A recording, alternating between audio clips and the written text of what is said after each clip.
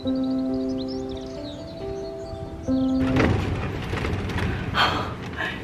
I put the camera on, are you joking? Hi everyone, welcome back to my YouTube channel. My name is Emma, these are my allotment diaries. If you are new to my channel and you love allotment gardening or gardening in general, so sorry you're wobbling a little bit, I would love you to subscribe to my channel. I am vlogging from inside my shed, you might have noticed, because I don't normally vlog from in my shed. It is a spider infested place and it's very, very messy. It does need to be sorted out sooner rather than later. It's a job for the future, guys, and I will get round to it, I promise. I am here today. It's actually a really nice day. It's the hottest day of the year so far in London, so I think it's like nearly 18 degrees, but it's just so windy, so I don't know how much I'm going to be able to vlog outside of the shed. But today I'm going to plant my potatoes. So I'm whacking in one of my main crops, and I'm just doing one of the main crops that I brought. Oh my gosh, the wind.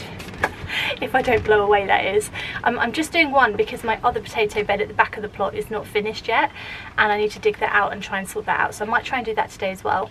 But I am going to plant out my main crop potato at the front of the plot.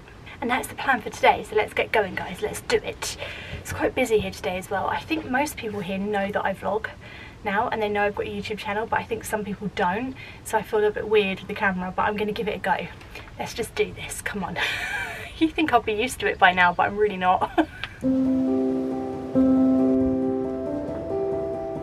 Obviously I've lost my shovel, so I'm just sort of trying and walk around casually like I'm looking at stuff, but I'm actually trying to look for my shovel. So if you are a watcher of my vlogs and this is your allotment site, if you ever see me walking around clueless, I've lost something. I've lost my shovel or my scissors or something. There it is. So this is the bed where my main crop potatoes are going to go. This is the bed where my early potatoes are in. You might have seen the vlog where I was planting these out, and look, they're all coming up so beautifully. Just every single one that I planted, I can't believe it. So these will be ready to earth up soon. I know you don't necessarily have to earth up all types of potatoes. Some potatoes don't need earthing up. I think it's determinate and interdeterminate, but I get confused with all that, so I just earth them all up and then I know that I've got it right. I mean, 50% of what I plant will probably be right. So this isn't a how-to channel, it's a what I do channel, and this is what I'm doing. I just do the same thing to all my potatoes. They will be earthed up, even though they're rockets and you probably don't need to. I'm still going to earth them up. So it's just how I roll here. Right, okay, so we need to weed this bed first. Compost is actually pretty good in here. It's actually very good. So we're going to just weed it out and then start digging our trenches the same way that we did that lot over there. There's no discrimination at this plot. Every potato is treated the same.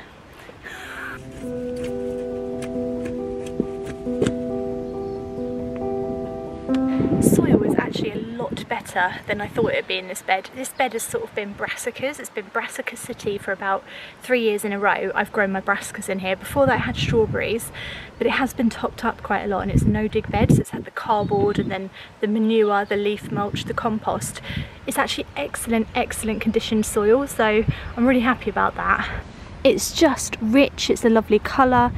You scrunch it like this and then it comes apart really easily. Like, it's just absolutely fantastic, which is actually slightly annoying because potatoes are actually quite good at improving soil, and because they grow under the ground into tubers, they kind of break the soil up. Some people disagree with that and say it's not true, but that's what I've heard anyway. But this soil's already good, so hopefully the potatoes will just grow really well in here. Right, let's dig our trenches out, same as before.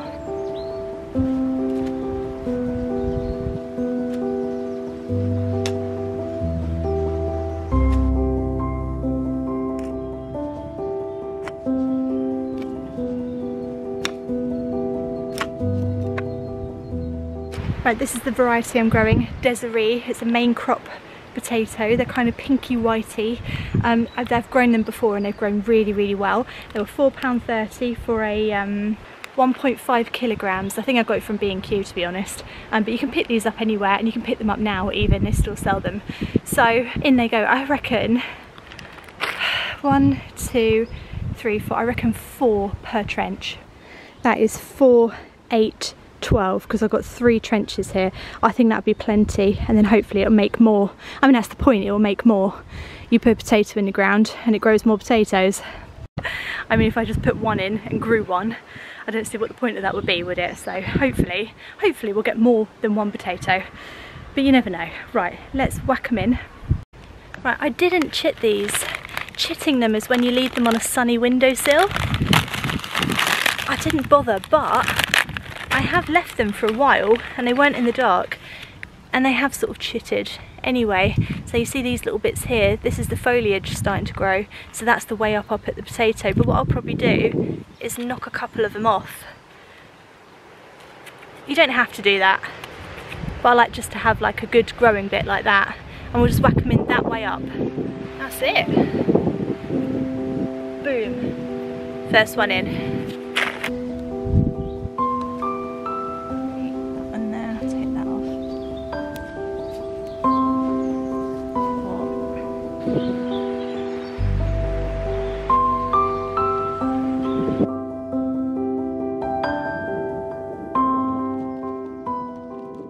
So there's the spacing, 4, 4, 4. So we've got 12 of them. They're about, probably not as far apart as they're supposed to be, but who knows, they're about the width of my hand. So if you've ever seen me in real life and you sort of know what that is, that's how far apart they are.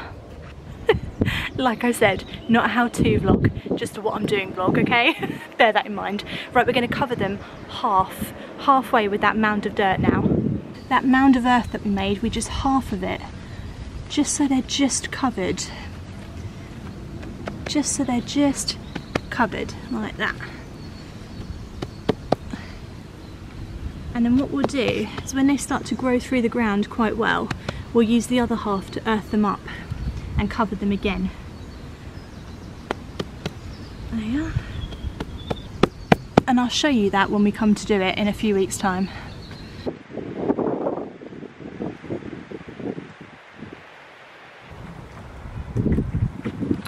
Right, that is officially my main crop, Desiree potatoes in the ground. Will they grow? Probably, actually, because the early ones did. So I reckon they'll grow fine, actually. So what we've done is we've just left the ditches. So they've still got ditches. No, not ditches, like, what's the opposite of a ditch? A mound. A mound. They've still got a mound next to them. So when it comes to earthing them up, I can just pull down some more of the soil. But if I run out of soil, I'll just throw a bag of compost over it or something, or some hay, or some shredded paper. It's just about keeping the potatoes away from the sunlight, and the deeper you bury them, the less chance they've got of hitting the sunlight and going green. And also I think the more potatoes you get, because you bury them deeper and they create more potatoes. So I think, actually that's just a think, I don't actually know that, I just made that up, but it might be true.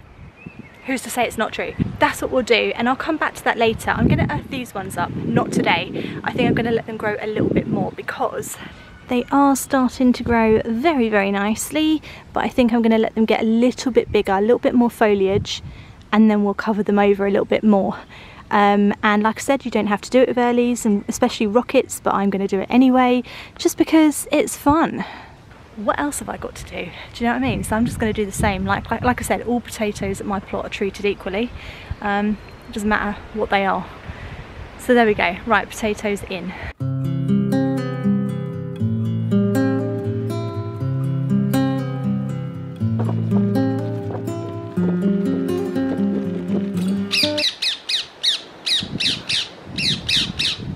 There's about 4 or 5 parakeets in my tree up there. 4 or 5 of them illegally congregating in my tree. I have to say, I'm not a fan of the parakeets at all, are you? I find them so noisy and like annoying. They're really pretty, they're bright green, but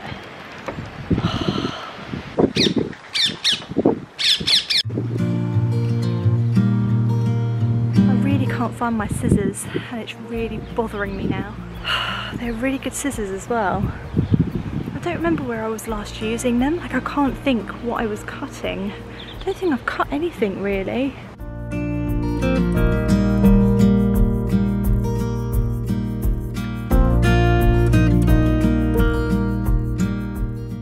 Right, can't find my scissors anywhere. It's really annoying me now, so I'm just going to use a saw.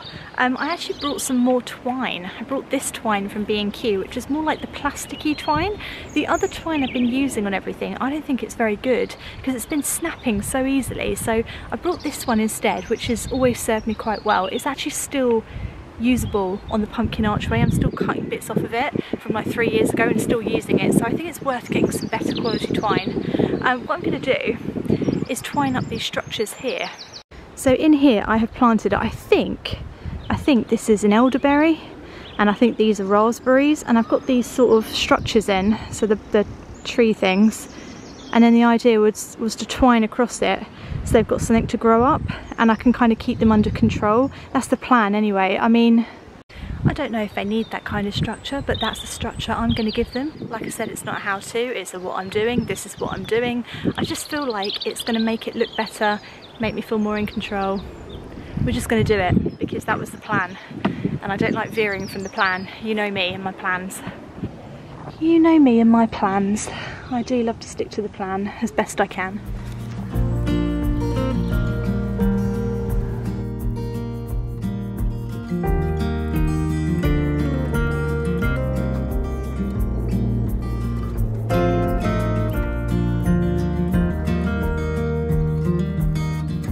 So now that I'm doing it, I'm not sure if this is necessary, but I'm just going to continue now because I've started, so I'll finish.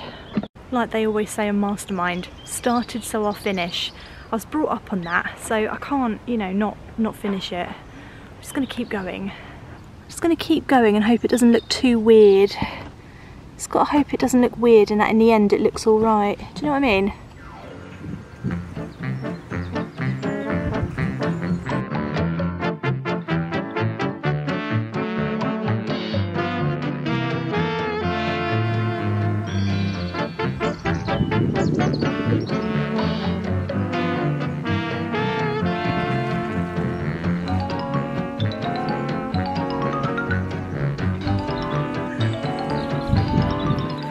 Guys, help me, help me. The structure is falling down as I'm doing this, and I've got people sort of watching what I'm doing from other plots, and it's falling down and I'm carrying on pretending that it's not falling down, but it's actually falling down, and now it's just a mess. Bloody hell, why does this always happen to me? It's gone all like loose in the middle, so what I'm gonna have to try and do is secure that in a bit more because that's falling out. But I've got to do it in a way that doesn't look like that's what I'm doing, because I don't want people watching to think that this is going wrong, even though it is going wrong. I want them to think this is just part of it. This is part of the plan.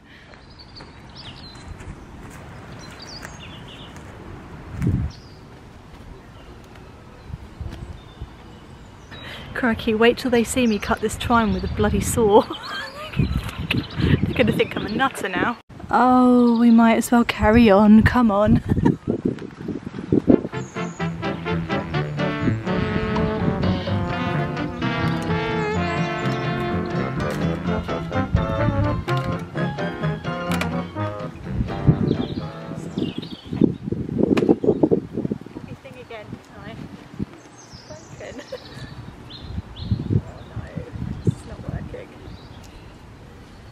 Let's just run away and leave it. Let's just run away. The issue is, as I'm pulling the twine across, see, it's not tight at all because it's pulling these out of the ground. So it's just a blooming nightmare. The whole thing's a nightmare. That's not going to work as a structure at all. So I need to think of a new structure idea. Just want to contain them really and have them growing up a structure so that it's more containable, and it's more like, basically, you see I've got these little pathways in here. The idea is that you can walk down the pathway and then sort of have it there to pick. And then I'm walking into a tree now, but people are watching me do this and I just have to act like I've not walked into a tree. It's just really awkward, right? But you see the pathways, the idea is to walk down the pathways and then pick what's there, But these structures are not working. So all I need to do is put in a new structurally sound structure. So any structural engineers out there, let me know. How do I make like a square structure? That's what I want. Poked my blooming ear out now on the tree. Right, this is a nightmare. This is a nightmare. I'm so awkward at doing this in public. I told you, this is a nightmare. I've walked into a tree, I've destroyed the structure, I've had to carry on like nothing's happened. Why am I doing this with my life? Why is this my life? Right, I've come into the shed just for a respite. Just to try and save face a little bit, you know. That was an absolute nightmare, and with loads of people watching. And I don't mean that they're watching like they're judging or anything, it's just me, it's all in my head. I get awkward. and then when things go wrong, I don't feel like I can go, oh, that went wrong, and kick it down. I feel like I have to continue, like it's gone right, but that didn't go right. That did not go right at all. This is so awkward. Oh, okay, right. That's fine, that's fine. Oh, another thing that's not worked is the peas in the guttering. Let me explain why. So I planted these peas in this guttering. Do you remember when I did all the little peas in there? I didn't put any drainage holes in, so what's happened is they've just all rotted. So I'm growing some more peas at home. I'm going to transplant them into this with drainage holes this time, and I'm going to grow them for a bit, and then I'm going to transplant them out, and that's what I'm going to do. But this is just not worked at all. That's a nightmare, that is. It's also getting really windy. I have said it before. I think I said it in my last vlog last week, that the wind is just the worst weather at an allotment plot. It just blows everything everywhere. It destroys everything. Nothing destroys a garden quicker than the wind. And I don't really want to be impaled by something as well. It's always a concern. There was another job I needed to do, but I don't know what it is. I can't remember now. I'm all flustered. I'm all flustered from my little, you know, experimenting. Oh, I think it's the pond.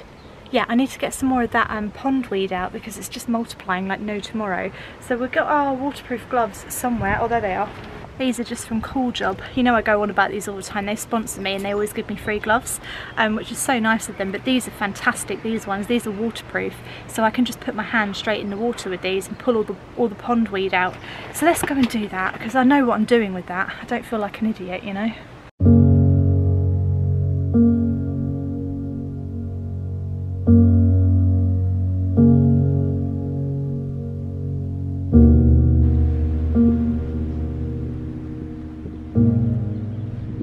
I was hoping for tadpoles and frogs in here. That's why I got a pond in the first place. I thought all the frogs could eat all the snails and slugs, but all I've got in here is snails. Yeah, there he is. Look, that there. That's a little snail. He's just under the water. You probably can't see him, but there's loads of snails in here, which is like ridiculous because the reason I got it was for frogs to eat the snails, and all I've got in here is snails. Just snail. All I can attract to my plot is snails and Einstein, but he doesn't eat the snails, he just eats the mealworms I put out. So snails. I'm just growing for the snails now, aren't I?